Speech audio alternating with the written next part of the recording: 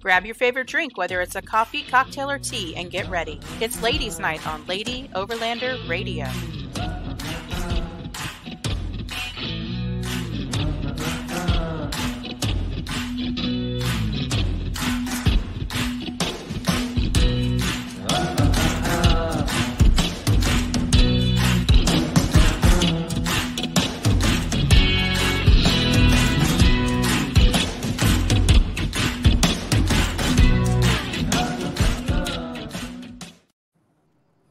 Hey, everybody. Good evening and welcome to the podcast. I'm your host, Misti Tokarsky, and this is my co-host, Arla, with Bats Off Road. Say hi, Arla. Hey, girl, hey. Hey, girl, hey. We also have some special guests joining us tonight. Brittany from Hourless Life, Laura from Crayons and Cairns, and Mary from Monkeys on the Road. Welcome, ladies. Hey, what's up? Very, very happy to see you all, and it's great to talk to you all again. We chatted before, I know. So first of all, I'd like to talk about Brittany. Brittany and her husband, Eric, and their son, Caspian, who's 5, are currently in Mexico, and they are on their first part of their overland journey globally. So that's going to take you how long, Brittany? 10 to 15 years. Yeah. So next time we see Brittany, there'll be a little bit more gray at the end of all that, I'm sure. No, we will come back in between, but our vehicle will not. Oh, okay. And then we have Laura from Crayons and Cairns, and Laura is currently working on a documentary called The Mark We Make. And why don't you tell us a little bit about that, Laura?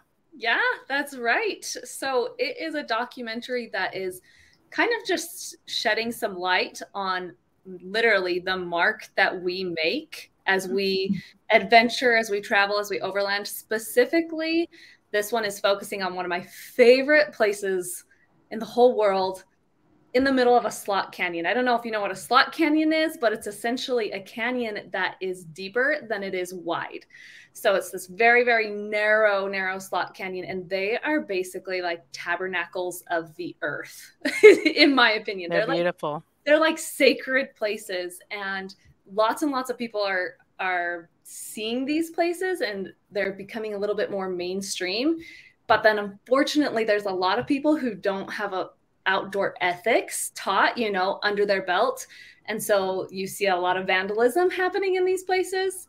And so that is kind of what I'm focusing on. And it's also a little bit of my story. And me and my dad grew up. Well, he didn't grow up. He taught me. And as I was growing up, we visited these places all the time. And so it was kind of like our bonding time together. So it's a little bit of that story, and then just shedding light on that. So awesome. I'm looking forward to the release for that. I can't wait. Me too. Thank you. Yeah. And then we have Mary Hollendoner, and she wrote the book. Oh, hi. You can see how warm it is here in Utah. Oh, yeah. I see that. It's so cold here in Florida. I can't take it. So, there she goes. I think that was sarcasm, right? That was sarcasm. A little bit. Total sarcasm. It got cold here last weekend. Please. Hi. And Mary wrote the book, Monkeys on the Road, and that book outlined your travels from California to Argentina. So how long did it take you to do that trip, Mary? I guess in total it was almost 4 years. We left at the end of 2017, and we got to Argentina a few months, luckily or unluckily, before COVID began in March of 2020. So then we were over a year stuck in Argentina. I've got to stop saying stuck, because it was a pretty good place to be stuck, all things considered. And we stayed there. We waited for over a year, and then March 2021, we finally, long story, but had to leave the country because they wouldn't keep extending the visa for our vehicle. And so we came back to the US. So and here you are. Awesome. Like, all of you guys are so hardcore and amazing. I just feel lucky to be with you guys. Oh, I feel the same way about you all as well. It's Absolutely. very nice to talk to everyone. So tonight's topic is overlanding with kids. And as you can see with Mary, she has a kiddo. Laura, you have 2 daughters? I have 3. Three daughters. Brittany has a son that's traveling with her full time. Arla has a daughter, and then I have 3 kids, 2 girls and a boy.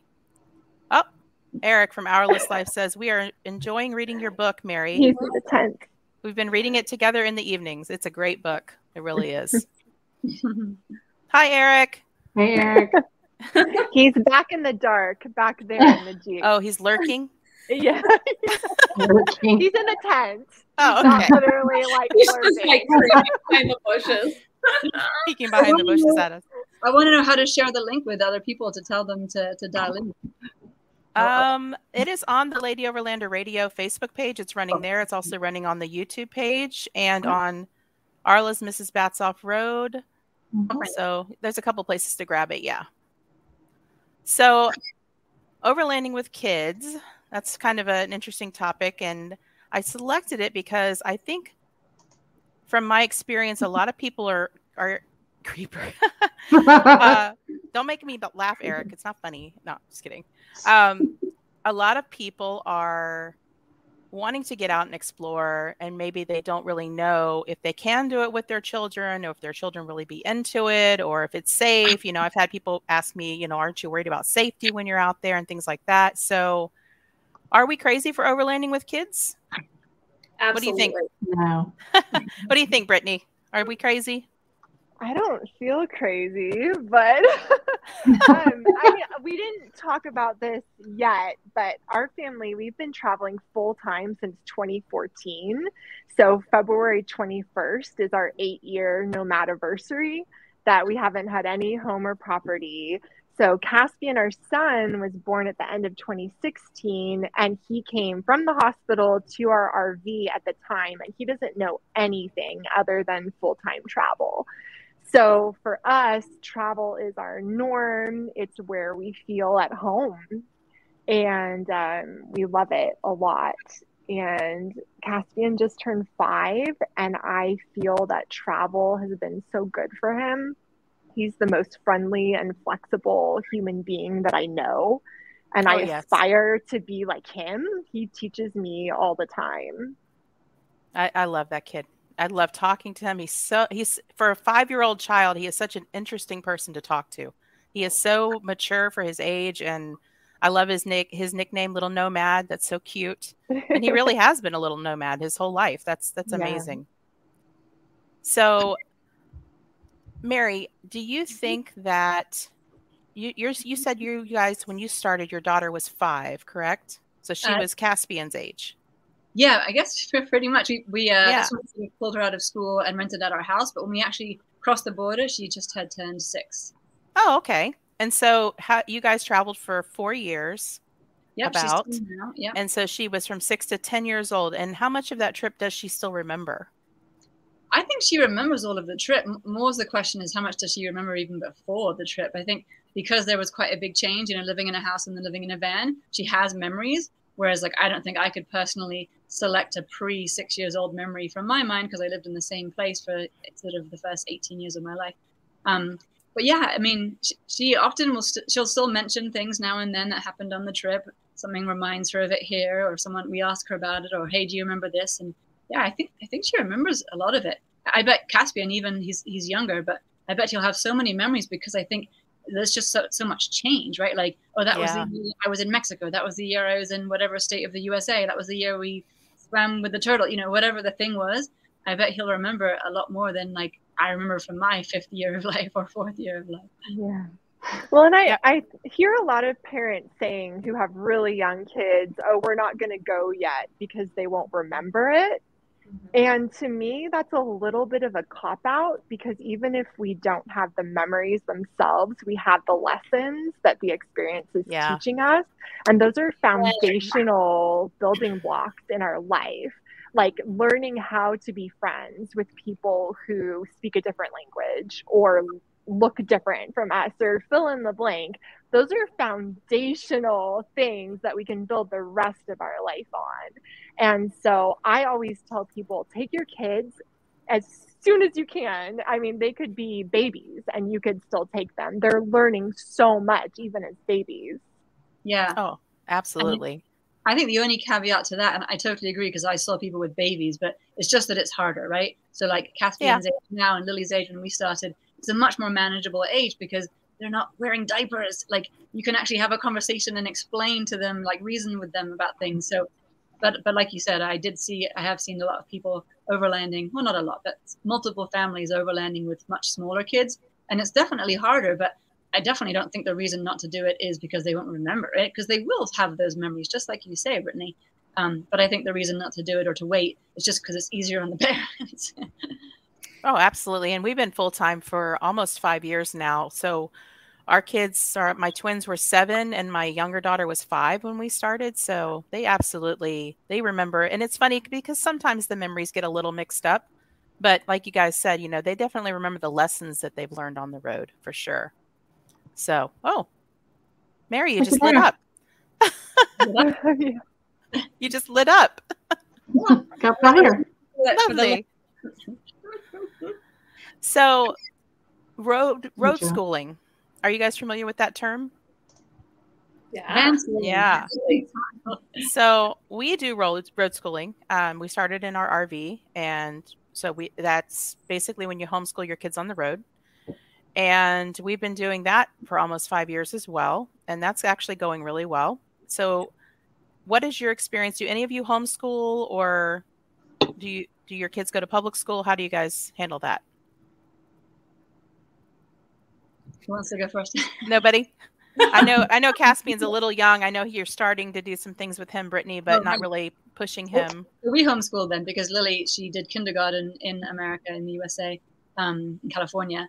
And when we started on the trip, she would have been entering first grade. So yeah, we fully 100% homeschooled. And we ended up homeschooling first. And so I remember when we were planning the trip, I researched first grade pretty thoroughly and picked programs and bought materials and blah, blah, blah. Printed out like the California state requirements of what you're supposed to learn. And then I remember printing the second grade ones, kind of like, almost like, oh, just slip the second grade in there, just in case. And then like a few years later, I'm like, I got to print the fourth grade ones because I don't have those. But so now here we are, 5th grade, and she's going to the local school here in Utah, a public school, which is bilingual, which was kind of the biggest, one of the biggest parts of my search for where to live once we got kicked out of Argentina was I want her to not lose the Spanish that she got. And so we managed to find a good neighborhood with a bilingual school, which is So Mary, how is she adjusting to going back into public school? I think it's like Brittany was saying about Caspian, like when kids live like that, they're so used to things being different every day. It's funny, I've done a few kind of like interview podcast things, and people always ask, what's the effect on Lily? And I say, it's really hard to say because first of all, I only have one kid and she only had the one life and I can't compare, right? But also, I mean, she's very flexible. Maybe she would have been anyway, but I like to think that it's because of the trip and that she went to a bunch of different local schools because often we would stop, three times we stopped and rented a house for a period of time, 3 months or a year in Argentina. And she went to a local school. So yeah, I mean, it's always difficult to start a new thing, but I like to think and hope that our kids are a bit better at it. The first day of school, she was excited. It was a Monday, I guess. Second day to Tuesday, she was okay. And Wednesday, she cried a bit and did a little bit of a hugging, like, I don't want to go. And the brilliant thing was that the way they do their school is the first half of the day is all in Spanish with a Mexican teacher. Second half of the day is all in English with a teacher from Utah. And so it was luckily the morning. And the Mexican woman, which at that point, she's 10, 4 of her 10 years, and really most of her years that she remembers, she's been surrounded by Latin American people and talked in Spanish to those people. So for her, she felt much more at ease and comfortable with that face and that voice and that language, honestly, at that point, at least from a teacher's perspective, not from our parents. And so the teacher, against all COVID rules, everyone's wearing masks and 6 feet distance and whatever. But because she's Mexican, here's my stereotype, she walked over, hugged Lily, took her by the hand, and said to her in Spanish, "You're such a brave girl and you're so smart," and walked her up into the classroom and closed the door. And I was like, if it had been the American teacher, I don't think that would have happened. Yes. Probably not. No. That's amazing. Hey, Amy. Hey, Amy. Yeah. So during our last conversation, Misti, we talked at length about kind of my philosophy of schooling Caspian on the road. And then since that conversation, which people can go back and listen to, I wrote an article on our blog called "How Could You Do This to Your Child?" And it's all about my philosophy of parenting that I share with Eric and of schooling. And so I really dig into what we believe and how we're executing it and how that impacts Caspian during our travels. So if anyone's curious, it's really in depth, more than we can go into right now. So. No, it's an I'm excellent. gonna go read it. It's very good. Yeah. Philosophies of Brittany. That sounds amazing. Right? I love Brittany's philosophies. They're awesome. I'm very philosophical. Are you more philosophical in Mexico or less than the U.S.? I think more, because I have a lot more room to breathe here. Yeah. A little bit slower pace and more relaxed kind of atmosphere. We've really cleared out a lot of the clutter. There's so many things you can't take with you. Oh, that's so for sure. It makes a lot of space. Absolutely. So then, since a few of you have traveled internationally, I'll ask, have you ever been fearful when you've been overlanding, whether in the U.S. or, you know, in another country? Have you ever been fearful for your children's safety or worried about a situation when you've been overlanding? Mary, you have any anecdotes? Definitely. I don't think you can travel for that long without something happening somewhere. And plus, you know, as parents, as mothers, at least I am overly worried. I think when I traveled with John, my husband, before Lily was born, I was much more blasé about just going anywhere and traveling and not really thinking about it. But on this trip with Lily, I was researching the news in each country before we entered it and just trying to really stay abreast of what was going on. But yeah, there's a few instances spring to mind. Like in Bolivia, for example, we just happened by sheer unluck, dumb luck, bad luck, to enter the country right when they were having their election. And we were following that the days before because, you know, like I said, we were reading the news of each country. But the results were showing that they were going to have a second round. The way they do it there is you have to get more than X%. And if you don't, then there's a second round of election. And so that's what they were all saying was going to happen. So we were hanging out in Lake Titicaca on the Peru side and waiting to find out. So when we heard that news, we said, all right, we're safe. The next round is going to be, it was like 4 weeks away. So we drove over the border, kind of a bit of a remote one in Lake Titicaca. So there was no reception for a couple of days. We camped on the lake and stuff. And then when we showed up in La Paz and our phones started working, there was the news that the president at the time, Evo Morales, was saying, nope, I won. It's over. We're not going to announce any more results. We're not going to tell you any more numbers. Like, it's done. I won. So the city just erupted in protests, people marching everywhere. Cars couldn't drive in or out. You know, there was a question about supplies of things running out. And it was a bit scary. I mean, you know, more because I had Lily with me. I think when it's just adults, you worry less, partly because you made the choice to go there, but Lily didn't make the choice to go there. She just came with us, right? But, you know, we stayed with this incredible local family. Again, like time and again, as I mentioned in my book or on the blog or whatever, a local family kind of takes you in and helps you out. And it happened just so many times. And that's the main message that I hope comes across in my book anyway. But so we stayed just outside of this family's house. They had kids the same age. The schools were all shut down. So our kids all played together. And they just kind of advised us through it. They would say, okay, like, stay calm, but they've just announced they're going to shut off the water supply. So we're just going to fill up all the bottles that we have. And I'm like, the water supply? Buying food every single day from the stores and just, you know, making sure we had as much as we could have in case of who knows what. Then they announced that they were going to shut down the borders. And so it was just like incident after incident that was a bit tense. But we sort of at the same time felt relatively safe because we were in this sort of compound and we were with someone that we trusted that would advise us. And it came to a point where he said, hey, things are going to get worse. They're going to start having roadblocks 24 hours a day instead of 12 hours a day. I think you should leave at like 5 a.m. tomorrow and just blaze out and get to Argentina or Chile. So he did this like early morning escape and crossed out of the country. So yeah, I mean, it's a bit fear-inducing when you have a child with you because there's just more of a responsibility, right? There's more of a sense of responsibility.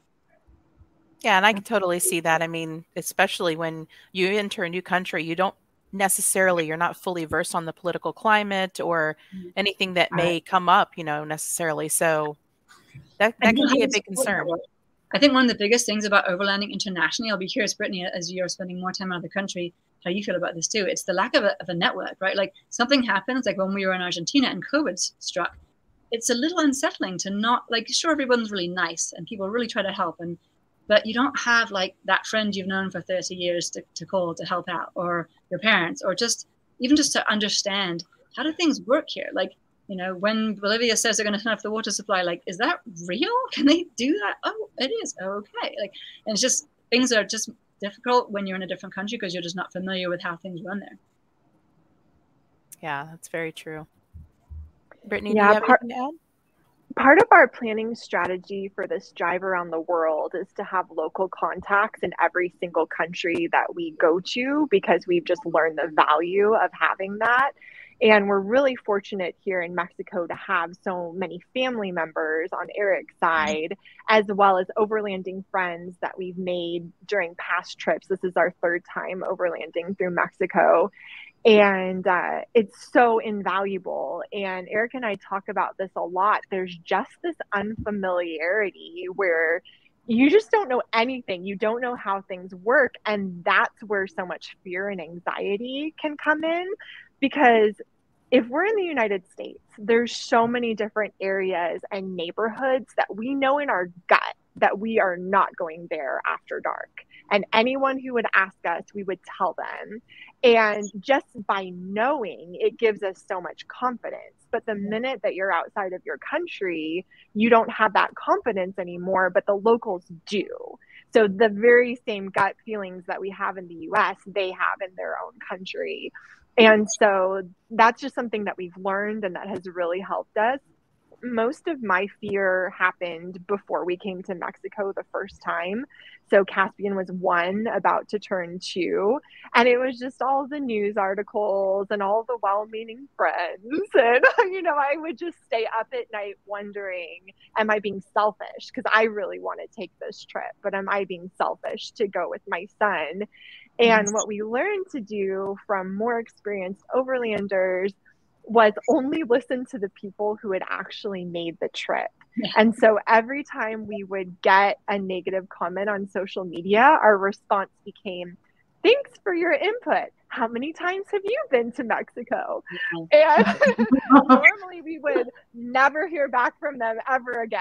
And Crickets. so that told us they had no idea what they were talking about, and we didn't need to listen to them. So that's kind of how we handle that. And we've never had any situation where we were in danger or even felt that we were in danger during our time in Mexico. I'm sure something will happen down the road, and we will handle that as it comes. Absolutely. And as Mary stated before, and as my husband Joe put on here, it gives you mobility. You can avoid entanglements and issues. That's one of the great things about having your vehicle and being able to move somewhere else if there is an issue, making those network connections with others, like you said.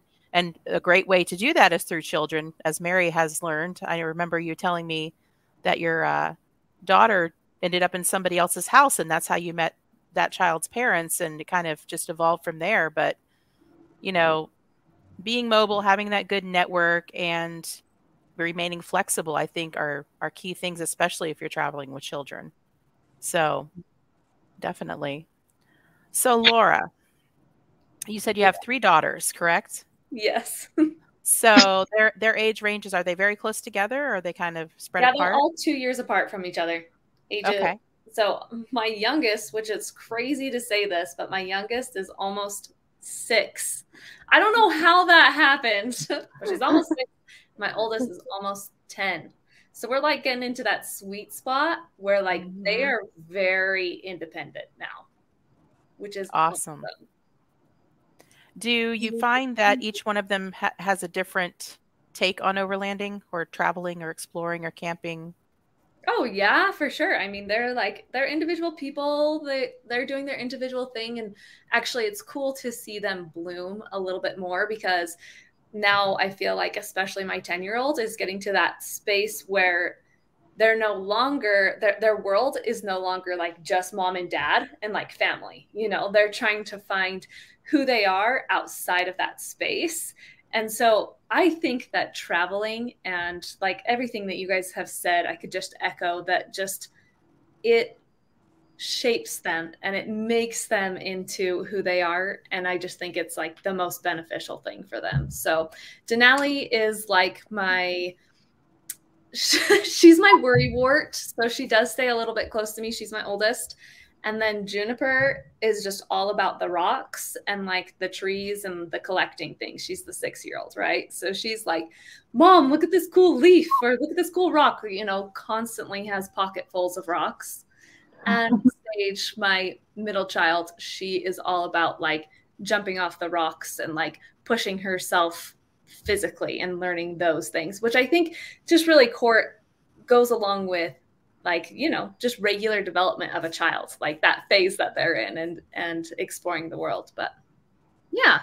So you have a rock collector and an adventure kid, and then the one that likes to stick close to mom. Yeah, she is she wants to get into videography, actually. So, which is kind of fun because that's my thing.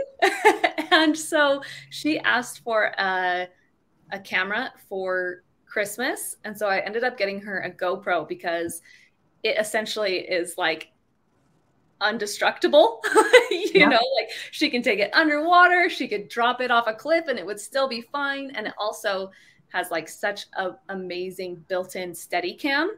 So like she can be bouncing all around, and it does a really good job at like having great footage. So I think, I haven't really, you know, tested it out, but I think that the GoPro is going to be like a really good starter camera for her. So I actually taught her how to use iMovie. And so she like has been capturing stuff and editing her own videos and everything. And so it's super fun. Yes, I always find rocks in the washing machine.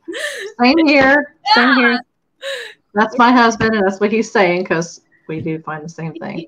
Yes. Oh yeah. Like, why? Yeah, we used to. Mine are a little older now, and they don't have as many rocks and sticks and bugs, you know, in pockets anymore. But the big thing that my kids, I think, have gained from this is self-confidence. They're much better at communicating with people they don't know, especially my son. As some of you know, he's on the autism spectrum. But if you met him, he's had the nickname the mayor at many places because he doesn't meet any strangers, and he's willing, and he's actually better at speaking to people than I am. So he's blossomed under this lifestyle. They really all have. But you know, like you said, Laura, they're all different. They're all unique. Some of them love it. Some of them are like, oh, I could take it or leave it, you know. But we are attuned to that, and we kind of go with the flow. And you know, sometimes we stay put in a place for a while, and sometimes we move around a lot. And I think, you know, flexibility is a big thing with that. So yeah, our son loves rocks. The rule is if you keep a rock, you have to give up a rock. Yep. That is a really good rule. I'm going to have to. We had about stuffed animals as well, because Lily was allowed to bring, I think it was 5 stuffed animals. She so carefully picked out the 5. But then invariably people would give her things along the way. And so we would try to say, you know, 1, just because of space, and 2, hey, did you see that child that doesn't have much just gave you something? Like, that's pretty amazing. How would you feel about giving something, not necessarily to that same child, but to some other child you come across? And so we tried to have that rule. And it's been just astounding since we got back. We've been back in the US, doesn't feel like very long. I mean, the number of toys she has, like, they like grow without me even knowing how it's happening overnight. Like, I mean, yes, there was Christmas, and then actually, there was her birthday and Christmas since we got back. So we have so many friends and relatives who say, wait, you have a mailing address for the first time in 4 years? But so yeah, now she has a lot of stuff, a lot of toys. Oh yeah. I think there's a law that if you have a space, you fill the space. Exactly. Yes. Right. But and so I know that traveling with kids are thank you, Eric. I know that traveling with kids full time, and I'm sure you can attest to this, Brittany, you don't have a ton of space for all the toys and all the things. And then you multiply that by 3, because I have 3 kids and they want to bring this and they want to have that. And we've had to make that rule not only with rocks, but with everything. If you get a new toy or you get something new, you need to donate that other toy or give that gently used toy away to somebody else, because there's just not a lot of room. And we travel with 2 vehicles. But, you know, we're still very limited on space. And I know Arla has seen how loaded down we are. Yes. And every time we stop for a bit, you know, we streamline and we clear things out and reorganize. And it's a constant process, especially with kids, because you want them to have that, you know, connection to a few things, but you don't want their whole world to be things, right? That's the whole idea behind doing this, is more experiences and less things. Yeah. Well, and I think that's one of the biggest thing that overlanding and just like the community and the vibe of overlanding offers is, especially for our kids, is breaking that norm of not just things, but like I feel like it breaks a lot of norms. You know, you talk to people and they're like, wait, you do what? You know, and it just really stretches the box. And so I hope, and I don't know if this is, you know, how it's going to be, but I hope that what it did for my kids is just gives them like a very broad and big perspective of the world. You know, when you go and you interact with lots of different people, or you get in situations where you have to problem solve and things like that, that most Americans won't experience. I hope that that's what overlanding, the benefits of overlanding for the kids are, for sure. Right. Absolutely. Kara asked, what is the plan for when your kids grow up? Will you visit them or continue the lifestyle or stop? Brittany, what would you say to that? I think that Eric and I are going to travel full time until we drop, because I neither of us can imagine stopping at this point. And we felt that way ever since we started traveling full time in 2014. Sometimes we feel like we need to slow down a little bit and stay in one place for a little bit longer. But within about a week or 2 weeks, we're antsy to get on the road again. Yeah. So obviously we will visit Caspian, and I have 4 older children through marriage too. So we're always thinking about visiting them and working all the family into our travels, but that doesn't mean that we have to have a physical home base. And in fact, we've learned that being nomadic makes it a lot easier to make it to family events that normally we wouldn't be able to make it to. Oh, I agree with that. Yeah.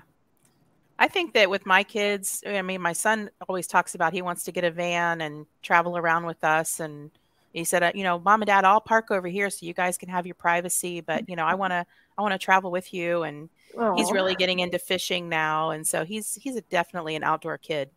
I think he might actually travel full time when he grows up. And my girls, I think maybe they'll surprise me, but I think they'll probably settle down somewhere. So if we settle down, we'll still travel around to see them and all that. But I don't know. Joe and I are having the same issue where, you know, sometimes it's nice to be a place for a while. And then when you're there for a while, you get a little stir crazy and, you know, you want to move on and see something new. And the other issue, and that might be because we were both active duty in the military, you know, we're used to moving around, because no place ever really feels like home, if that makes sense. So every place that we go, we're like, wow, this is a really cool place, you know?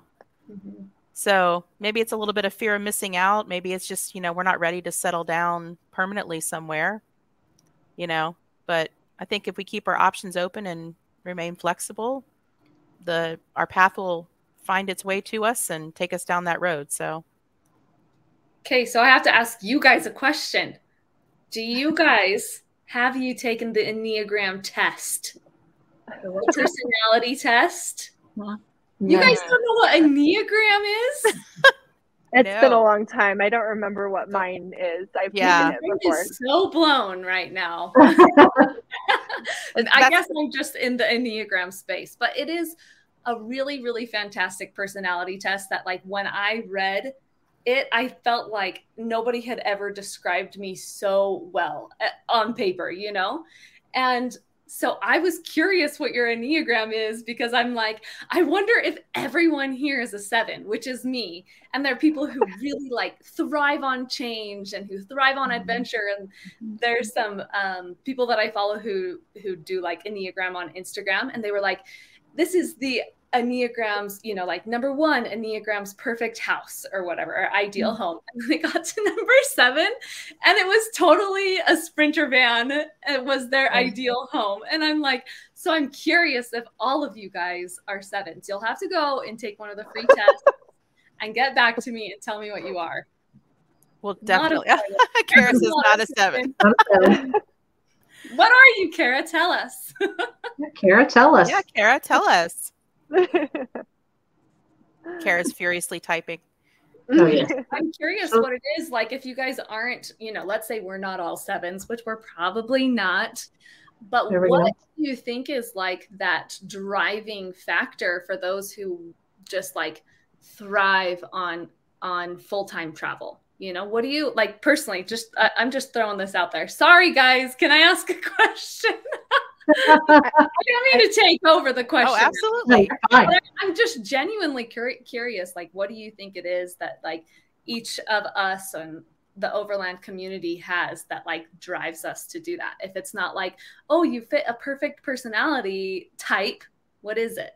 You know, it'd be interesting to see if we have similar, you know, upbringings, regardless of what country we grew up in, right? But if we have similar upbringing, similar parents, something like that. But yeah, I've always said I thrive on change, the exact words that I heard you say a minute ago. And so many people say people fear change. That's just a state of just a fact. Like that's just how people are. They fear change. And I'm always like, no. Actually, I'm so much happier with change. I mean, we've been in this rental house in Utah for like what, 4 months, and I'm more like, okay, so what about if next year we got bicycles and yeah. My husband, who also loves adventure and is a great partner, he also loves building things, and he wants to build a workshop, and he's like, when am I going to get to build my workshop? You know? Oh like, my gosh, our husband should get together. We should get together. I don't know if you know this, but my husband built our teardrop trailer. Nice. He's like a builder, and he wants a workshop too. So we'll just get them together, and then we can get together, and they'll thrive and we'll thrive. There you go. I said, can you have a workshop that can be in a trailer that we drag behind our van, or if you get a new tool, you got to give away an old tool. That's the rule. Got to stick with the rule. Oh, exactly. So Kara asks, do you miss the community of friends as you travel around? Yes. The in-depth relationships and the face-to-face interactions. What do you guys think? Arla? Yeah, I think. Oh, sorry. No. Arla, what do you think? You take everybody with you, right? Yeah, we basically do. I mean, like ours is just weekend trips here and there, and then some, 1 weekers here and there. But we usually do hang out with the same group pretty much. Yeah. Yeah. Do you find that you don't hang out with other people that aren't into overlanding as much? Probably. Yeah. Unfortunately, probably so. I don't think there's anything unfortunate about that. Like you find your people, and yeah, that's fine. We've made amazing friends and family, basically, in this community. So I love it. Yeah. I think it's the big difference between when you're weekending, which is what we're now going back to. I feel like Brittany and me, Brittany and I probably have different experiences than the other two with weekenders, because that's the hardest thing about changing constantly, is that you can't, you can meet a really cool person, make a friendship, stay for a few days, a few weeks, maybe even a few months. But then if you always move on, you're always starting from scratch, meeting new people, which is what I love about it. But definitely, in fact, I think I even write this in the book a couple of times. The one thing that I actually miss is the in-depth relationships, the friends that you've had for a really long time, with the shared history, all these local people who've been so generous and welcomed me in and treated me like family.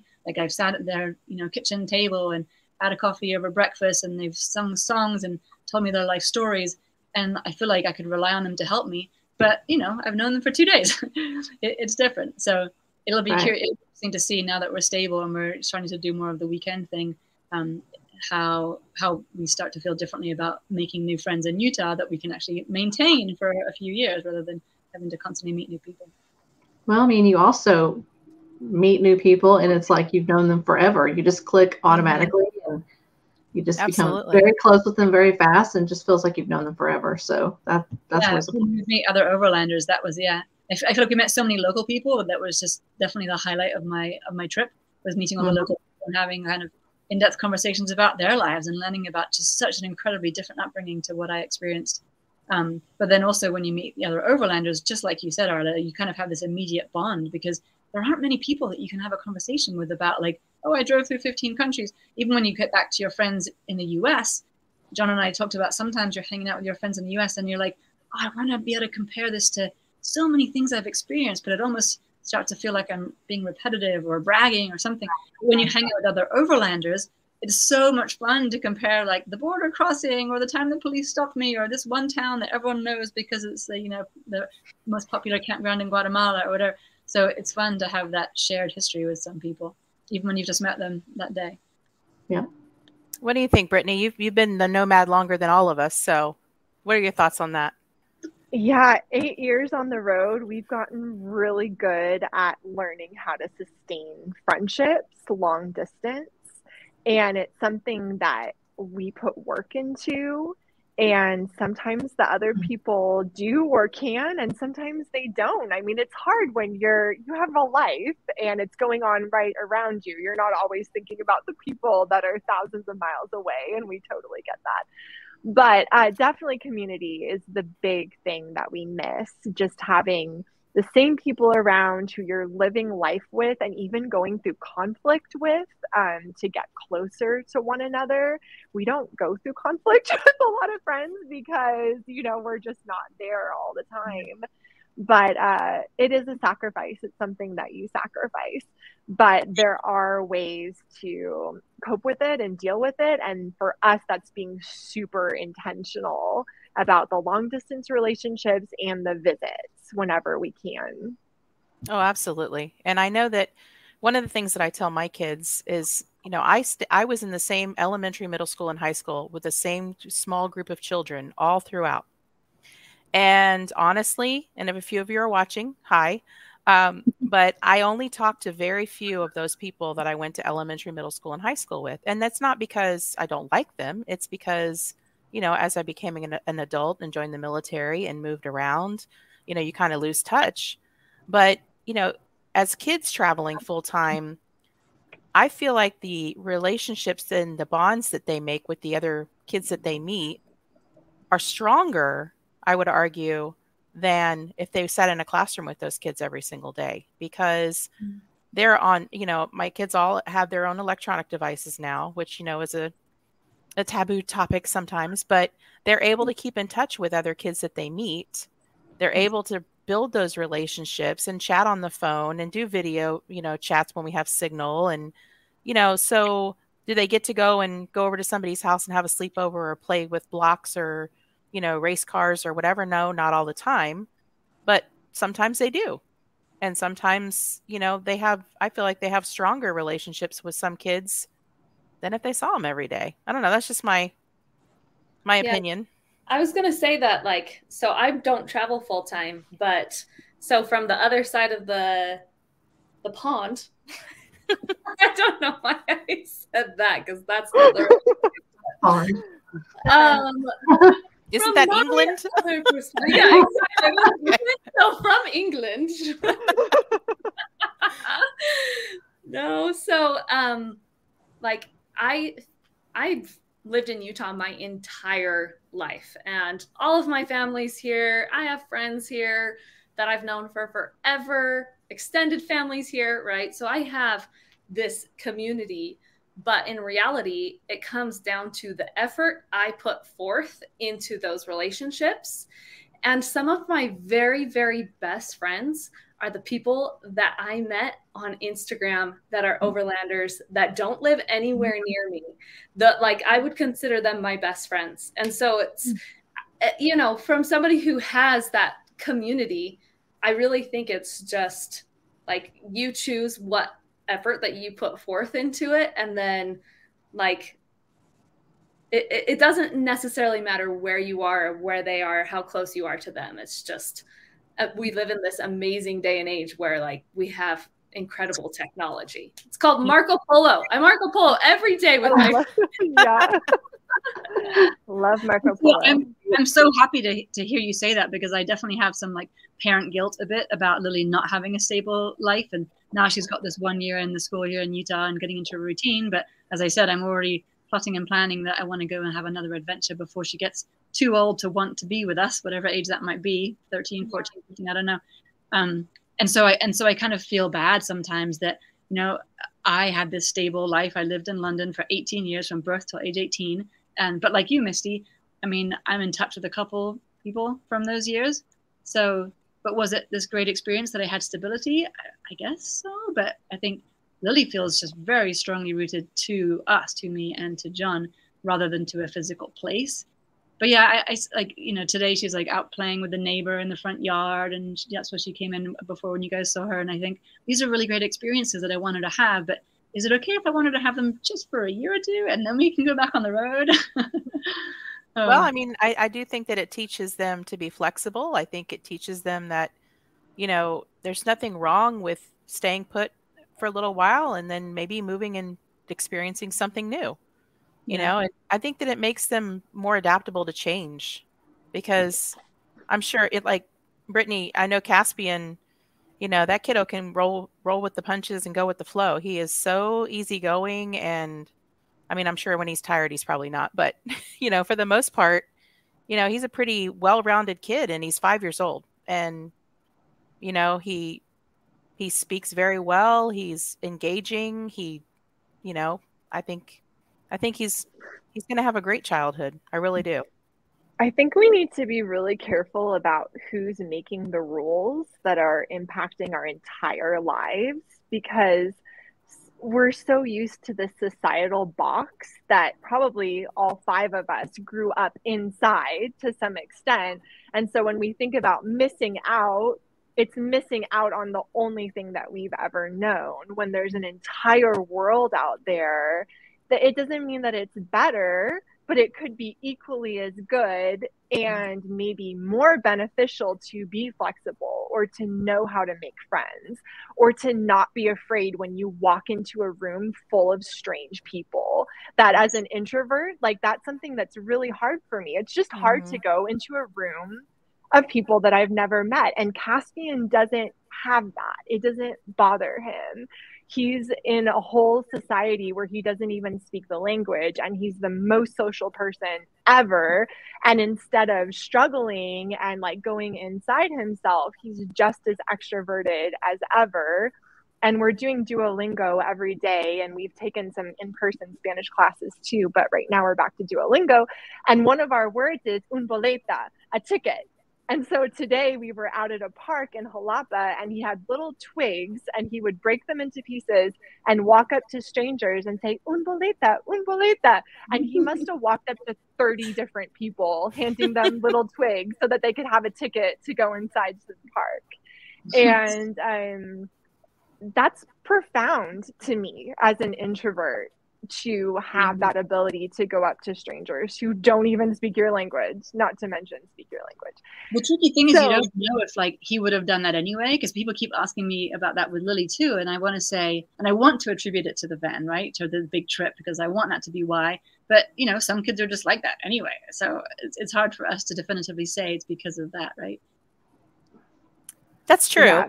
I know some kids are going to be more outgoing than others for sure.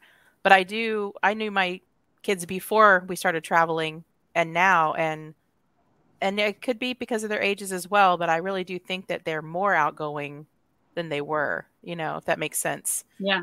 I just feel like they're not afraid to speak to different people of different ages or different backgrounds or ethnicities. They'll talk to everyone, and that's one of the things I like about traveling around. Even though we're only still traveling within the US, we're going all over the country and meeting people from all different areas, and they have different backgrounds and different lifestyles. And that's one of the things, I learned when I went into the military, because I came from a small town. And like I said, same school, elementary, middle, high. But when I went into the military and I started getting stationed in different places and meeting different people, I had to learn that adaptation, as an adult. So, I'm glad that they have that opportunity to learn that as a child. I think that's, yeah. And that's the other thing is I still keep in touch with specific people, even though I was only stationed with them for a year, 6 months, 2 years, So it's that common bond, I think, that's more than anything that you have with people, and like overlanding or the military or whenever you live through any kind of, when you live through any kind of adventure experience or whatever, like the Bolivia story I was telling you earlier, my husband John always is texting with the guy Marcos that runs the Overlander space where we were staying through that whole Bolivian revolution. They're always chatting on WhatsApp. We have so many people that we befriended, and then we swapped WhatsApp numbers, and they still will just ping us every now and then randomly, and they always ask about Lily, and they don't care about us, right? Did you start school? And it's really cool to just get the occasional random message. And I have to look back to the thread, like, now was that the guy? That's Colombia, and that was before this, or was that? Oh, he's the guy that helped us with the battery. And you have to like piece together who the person was and how you knew them. Yeah. Hey, Jenny. Hey, Connie. Hey, Connie. Hey, girl. Hey. Hey, girl. Hey. Thank you for joining us, Connie and Joey. Very nice that you guys came and watched the show. I love it. So my next question is logistics of overlanding with the child. How do you guys handle that? Whether you do it part-time or full-time? What do you think, Laura? How do you handle logistics? Yeah, I was just trying to think. I was like, what is my answer to that question? Let me put you on the spot. What do you want specifically to know? Like, so would you plan differently if it were just you and your husband going? Would you pack differently? You know, just the whole thought process behind traveling for the people that would like to know that are watching, you know, traveling with the child or traveling, you know, just adults. What do you think? Absolutely. Well, absolutely. It's going to be majorly different. And I think the thing that sticks out most to me is the type of activities that we're planning or doing on our trips. Because if it were just me and my husband, we would be like, you know, hardcore mountain biking or like whitewater rafting, that kind of thing, which we did get to do in Costa Rica. We took a kid-free overlanding trip in Costa Rica, and we went whitewater rafting. We did all the things that you can't do with kids. So that's something that you have to keep in mind, is that some of those things that you want to go do, you may not be able to do when you have kids. But what I have found, not just true for overlanding, right? It's true for your daily life. Yes, absolutely. And what I found though is like sometimes I'll be bummed out, like, oh man, we can't go do this 12-mile hike because my kids can't hike that far and I can't carry them anymore. But I found that we have just as much fun on the 1-mile hike as we probably would have on the 12-mile hike, you know, and sometimes even more so because the kids like take it at a slower speed than I would normally live life, you know? So they kind of force me to slow down and smell the roses, as people would say. I think I got that phrase right this time. On the other side of the pond. Yes, on the other side of the pond. We still see that phrase on the other side of the pond.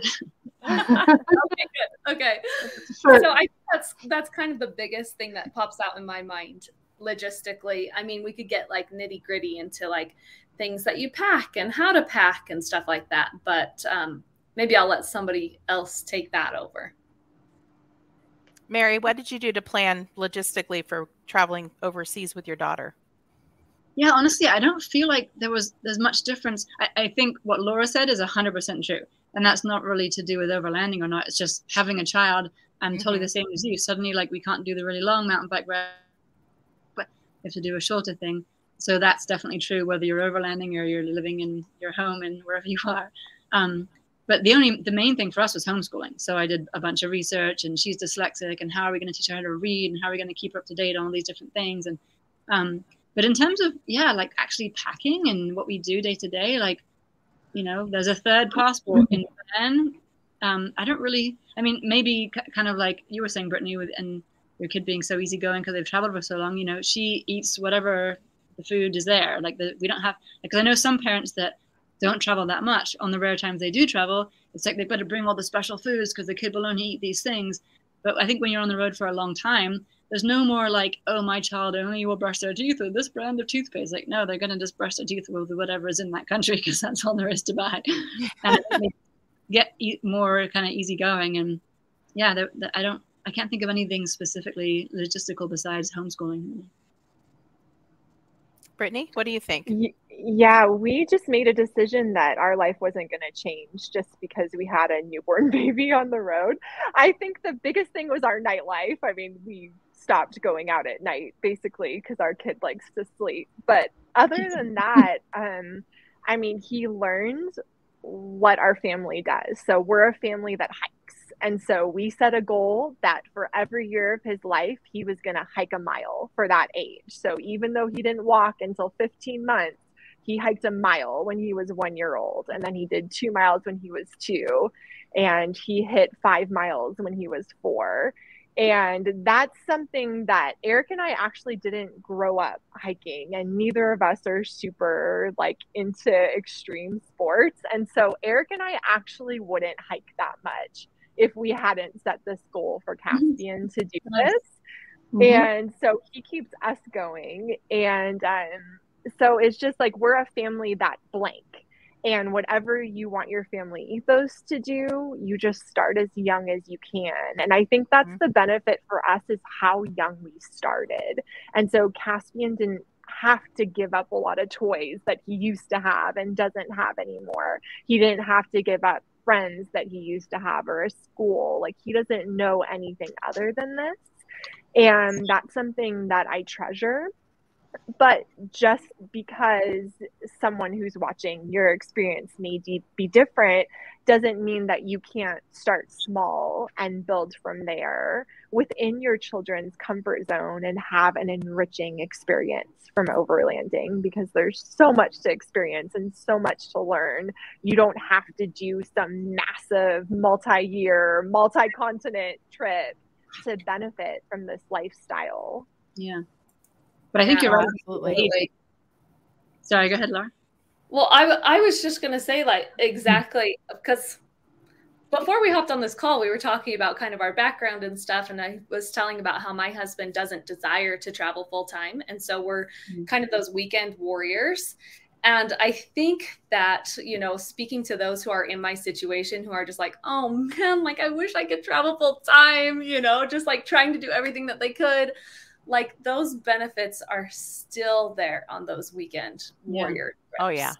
Like, don't worry, guys. Like, if you don't have a rooftop tent, you've got your ground tent, whatever it is, like, the point is that you're going out and you're doing it. So, and then I wanted to address this amazing comment here. First of all, thank you for watching the videos. that just makes me so happy. Okay, so why did we rent the FJs? I don't know if you're specifically talking about, like, why did we choose to overland, or why did we specifically choose to pick the FJs? So we've actually been to Costa Rica twice. And the first time we took our kids, and the second time we were just adults. And so here's another great example for those who are weekend warriors, but want to have, like, overseas, or not overseas, but international experiences overlanding. Look for those places that you can rent overlanding equipment, and you can see them, they're popping up more and more as overlanding is becoming more and more popular. But we went to Costa Rica and rented overlanding rigs with all of the equipment and everything because FJs are the best. They really were so fun to overland in. So the first time we went, we were in a troopy. And we thought it would be so cool because it was like a really old school troopy, you know, in the back seat, there were benches facing each other, and we thought it would be the best, but really it was just a nightmare. Like, it was an uncomfortable ride, and our stuff was sliding everywhere, and like all the stuff was in the back, and it would just slowly creep forward so that the kids were just like buried in gear in the back seat. So hey, that happens sometimes. We're not going to again. We're going to do happen. So we did the FJs, and the FJs were so awesome to overland in. They really are so cool. They handled great too. So thank you for watching. You're awesome. Thank you. So the only other thing I think that I would like to know, are there any essential must-have items when you guys go overlanding with kids? Is there anything that you're like, absolutely, we could not live without that? I don't know what we would do if we forgot that at home, or anything like that. What do you think? For me, oh, sorry. Go ahead. Go ahead. Go ahead, Brittany. I mean, my answer is really short. I mean, mine is pretty much no. I find that I'm the one who hangs on to his stuff more than he does. And we pack all these things, and he's out playing with sticks and mud and whatever. I mean, you don't really need anything. You don't. I mean, just start with what you have. That's what Eric and I always say. Start with what you have. Don't think that you have to fulfill this huge shopping list before your first overlanding trip. Go with what you have. Make 3 lists. What did you use? What did you not use? And what did you not bring that you wish that you had? Yeah. And if you make those 3 lists for your first few overlanding trips, you're really going to dial it in. And then you can start spending money with confidence that you actually need those things instead of just seeing it on Instagram and thinking, well, they have that, so I need to have it too. Right. Because that will get you in trouble really fast. And it's a very expensive hobby. Yes. Yeah. Yes. It I can would be. say, to answer that question, I would say, and this is totally coming from my soapbox of like being responsible travelers, I would say anything that more enables you to be a responsible traveler. So whether you don't like picking up other people's trash, because let's face it, we don't just pick up our own trash, we pick up other people's trash too. So if you bring a pair of leather gloves to do that, or you need to bring like a grabby stick, like make sure that those are included. And I think those things are often overlooked. So like we just got some Kula cloths, which are like pee rags, instead of using toilet paper to help us to cut down on our impact that we leave behind, and make sure that you bring enough garbage sacks or that you have a way to collect your ashes from the fire pit, stuff like that. Those are things that I definitely don't think we think about, but need to be brought, and getting your kids involved in that from just a young age. Like, we've just started to give them the tasks each before we leave. It's like, okay, I need everybody to go pick up all the garbage that you find. Getting them all involved in that is, from a young age, is so important to create powerful stewards, so that we can like have a place to continue to explore, and all of our lands aren't going to get shut down and things like that. So I'm going to now step off the soapbox. I would just be happy if people stopped using the fire rings and the fire pits as trash cans. Right. I can't tell you how many times I've seen that. Yeah. That just drives me crazy. So Bottles, yes, we everything. bring plastic bags and gloves, and we've picked up many a site. So Absolutely. I know what you're saying. That's right. One thing that was kind of a surprisingly large reduction in our trash was I remember where we were, maybe southern Mexico, but when we were getting into like kind of more tropical areas, and we realized what % of our trash was basically compostable, organic, right? And so we went to some hardware store, ferreteria, and we just bought a little bucket. And I mean, space is such a premium in our little van, but we're like, okay, we're going to stick this little bucket next to the trash can, and we put all the compost in there. And we filled that thing up 3 times a day. And we started emptying. We have a tiny trash can, just basically like a very small shopping bag size trash can. And we started not having to empty that for maybe once a week. We had to get rid of that thing. So it made a huge difference. That's great. Well, you have to find somewhere to take it, especially if you're doing it full time. You know, if you have a bunch of trash, what are you going to do with all of it, right? So it makes sense in that sense to narrow it down as well. Yeah, so like our organic trash, people always say, well, then where did you dump the organic trash? And I'm like, we're driving through the jungle. You just dump it out the window. It's like things are growing from around your tire. But to your original question about anything indispensable, maybe because I'm slightly older, I'll be curious to see Brittany as Caspian's getting more into schooling age. But I would say, like, if there was one thing that I could bring for Lily, that and everything else could get left behind, it'd be the Kindle, because that was just this window of opportunity for reading books at any age level, in any language, in any topic. So like, she's really into dragons. Okay, I'm searching for the dragon books. Okay, she's really struggling to read and she's really embarrassed to even try because she's so bad at it. I'm studying like online, finding books that are designed for that age or for people struggling to read. And then when she had this sort of breakthrough and she learned to read, it was a life changer as we were driving along, because she'd be reading these books and reading aloud to us. We were reading in bed at night. It's one thing that's tricky when you're on the road, is getting books in English at the right level, of the right topic, not just for her, but for me as well, because I really love reading. So we have 2 Kindles, and I mean, we went through hundreds of books, literally. And so you can sometimes find books in exchange with locals, but it's really hard, especially when your kid's going through, like 10 books a week, because at that age, the books are tiny. So you need so many of them. Yeah. That'd be the one thing I would say, like, absolutely, I cannot live without a Kindle. The Kindle Fire is awesome, and you can get online through a major public library. So Yeah, right now, the exactly. Seattle Public Library only requires a phone number. And so we get books through the library, which are better quality than the ones through Amazon Kids. And we send them straight to his Kindle Fire. And we set a goal of him reading 1,000 books before he turned 5. So he just did that this past year. And that was because of the Kindle Fire that we were able to do that on the road. Yeah. So that is awesome. And actually yesterday he got into Audible.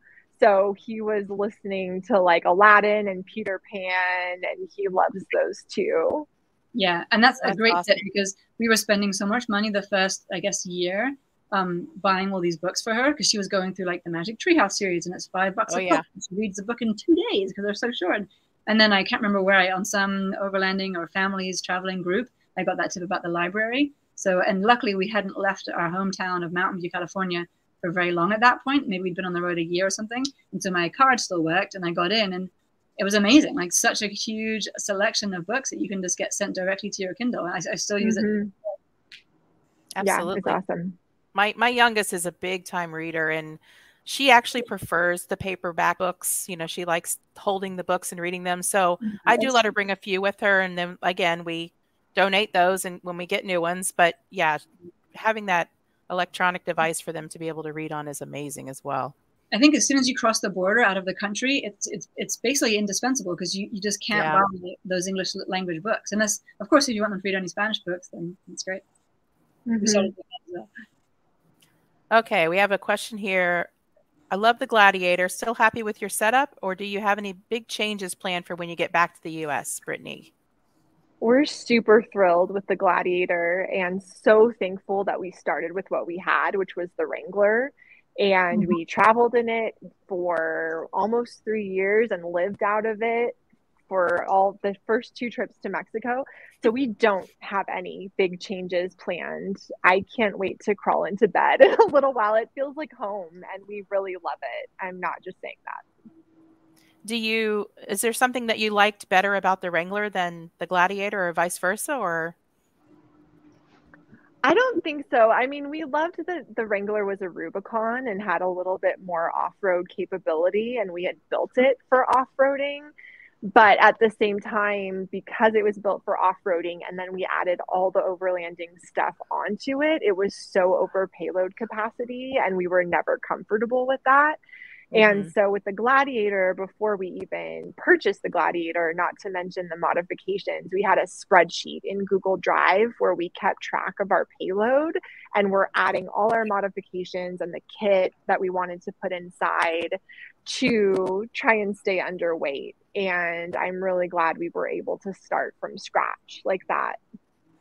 Absolutely. And your husband told Joe and I about that spreadsheet, and that's what we did when we started building out our Jeep, because they can't carry hardly anything. Yeah. So my Land Cruiser is my little pack mule. You know, she can carry a lot. Yeah. But you know, the Jeeps they can go anywhere and can't carry anything. So. But Brittany, you're so right about it's your home and it's your bed and it's your comfortable place you want to be, because so many times we'd get invited by somebody to stay, and we would, right? Because they want to invite you in and you've got a spare bed or whatever, and you don't want to be rude, but you're like, no, you don't understand. Like, this is my house. Yeah. Like, I have everything. Like, I'll take a hot shower. I'll do a load of laundry, but I'm sleeping in my bed tonight. Exactly. And then since I've been back and stable, I've had some overlanders coming through and staying. And I completely understand. I'm like, I've got a spare bedroom, but cool. Yep. Sleep in the driveway. No worries. Because I get it. It's their home. They want to reach out for their Kindle or for their clean underwear or for their water, but like they know where everything is and it's always in the same place. And so people that haven't lived in a van don't understand. They think that you're like, this homeless hobo and poor you, and you should get a spare bedroom instead. Like, no, thanks, I'm good. No, listen, we're in 2 rooftop tents and we wouldn't have it any other way. It's home. So you don't need we've had a motor home. We've had, the Super C, and we've had the houses and all that stuff. And, home is where you make it and where you park it. And you don't necessarily need to be bigger and better. Just go where you want to go and do what you want to do. Right. That's right. That's what they say. That's what they say. That's what I say. That's what you will say, right? So let's see here. Joey says, US, someone said. What's that? Someone asked a question. So you're going back to the US? I thought you were going south from Mexico into South America. Are you talking to me? Yeah. Yes, we are very much going around the world. But sometime next year, we'll probably fly back to the United States to see family and maybe do some public speaking. And then we'll go back to our Gladiator after a few weeks and continue on from there. Cool. I thought the question was, someone said, you get something about changing your vehicle when you go back to the US or something. But yeah, I don't know that our Gladiator is going to last 15 years around the world. So we'll see. Oh. It's a big experiment. Well, you still have the Wrangler as well. So we do. Yeah, we have the Wrangler in Denver. But yeah, once we get to Africa, once we get to Africa, Europe, Australia, there's so many overlanding vehicles. Yeah, it'll be fun to see. Eric says, all you need to overland around the world is to have the 5 essentials of survival covered. If you have water, food, shelter, warmth, and sleep covered, you can go anywhere. That's true. That's absolutely. True. And your Kindle. And your Kindle. Water bottle and clean underwear. Yeah, clean underwear. Yes, you must have clean underwear at times. And clean underwear. Well, I really appreciate having you guys on tonight and you guys coming on the show. And I know, Arla, that you did great tonight. I love having you as a co-host. I had a really good time. You're amazing. And thank you guys for watching. Be sure to tune in next week. Next Tuesday, we'll do another show, and we'll announce who's going to be on that show probably in the next day or so. So keep an eye out for that. Yep. And safe travels to all of you. And thanks again for watching. Have a good night. Thank you. So awesome.